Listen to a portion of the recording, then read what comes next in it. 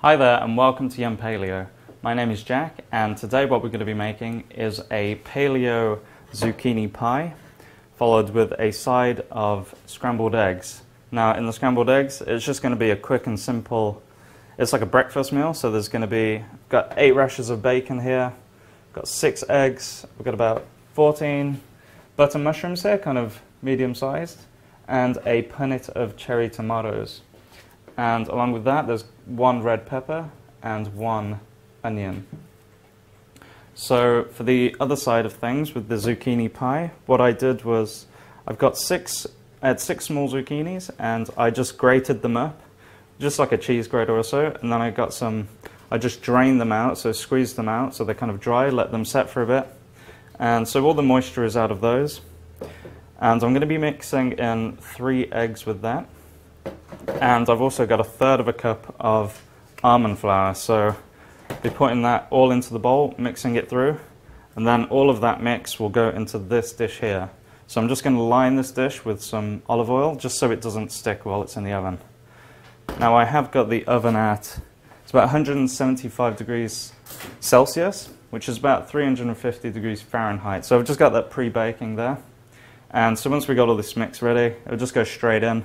That'll take about 30 minutes, and when we get to about the 20-minute mark, we'll get ready and start doing the scrambled eggs.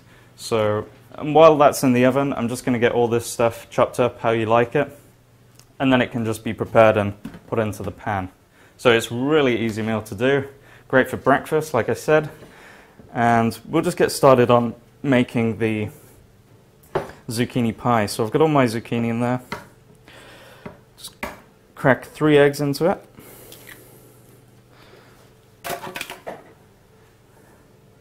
And then goes the almond flour. So I'm just going to mix around this. First of all, actually, I'm just going to use a fork just to mix that egg in slightly. And then you can use your hands if you wish. So the egg is going to bind all this together, and we're just going to make sure we squish it all down in the oven dish, nice and tight, just so that when it comes out, it should come out in nice slices and not all crumble apart. So just mix that through. Just going to add some. Like I said, I'm going to be quite generous with the pepper because I quite like pepper, so add to it as much as you want, really. And I'm going to put just a slight bit of sea salt and just continue mixing that through. And once you're happy with your mixture, we can start putting it into the oven dish.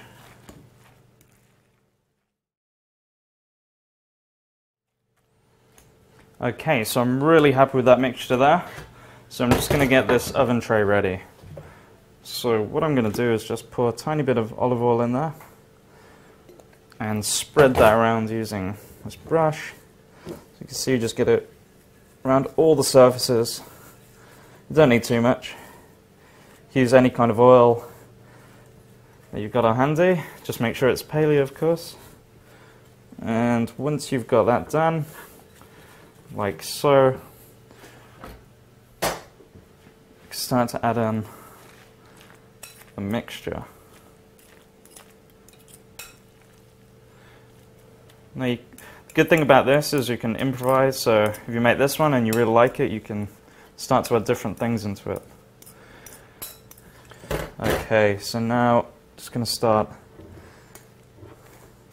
flattening it out. Great, and what I'm going to do as well is just, got a spatula here, I'm just going to start squishing it down just to make it nice and flat, and just kind of condense it down so it's nice and compact down there. Okay, that looks really nice. So as you can see, it's holding its own, it's really compacted down.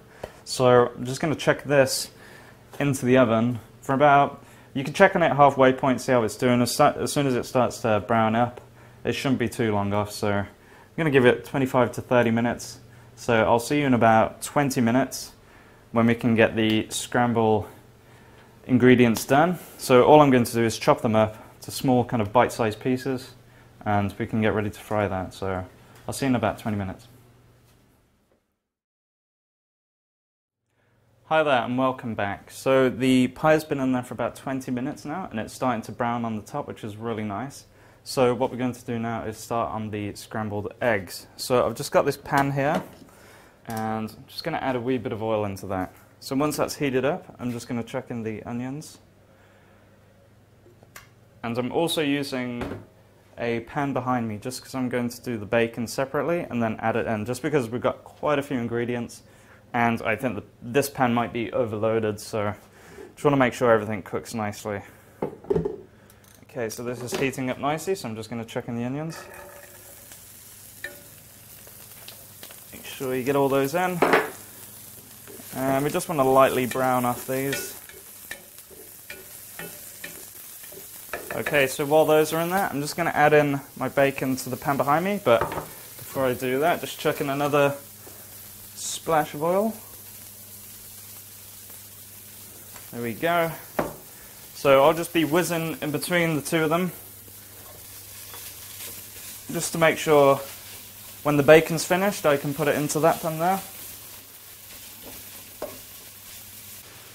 Actually, what I'm going to do now is add in the peppers for a bit, just to let them cook through. So just give those a wee little cook through. Okay, so I'm happy with those, and it's time to chuck in the mushrooms. So just put them all in.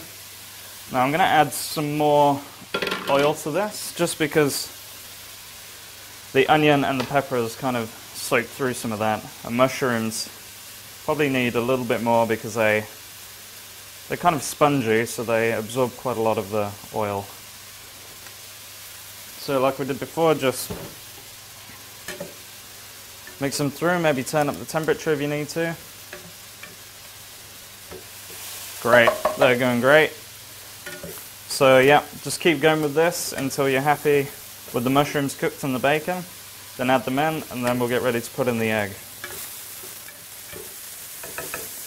Okay, so the mushrooms and bacon have cooked through, so before that I'm just going to add in those tomatoes. Stir those through, and I'm just going to grab the bacon as well to put in.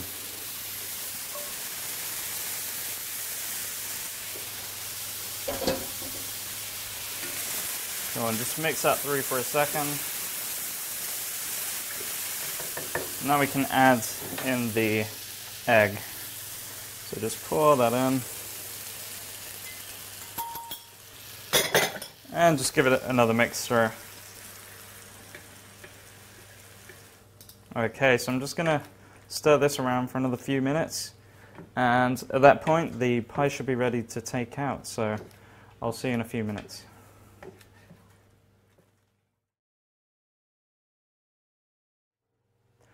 Hi there and welcome back. So what I just did is I'd taken out the pie from the oven before, and I just cut into it, and I've just plated up one.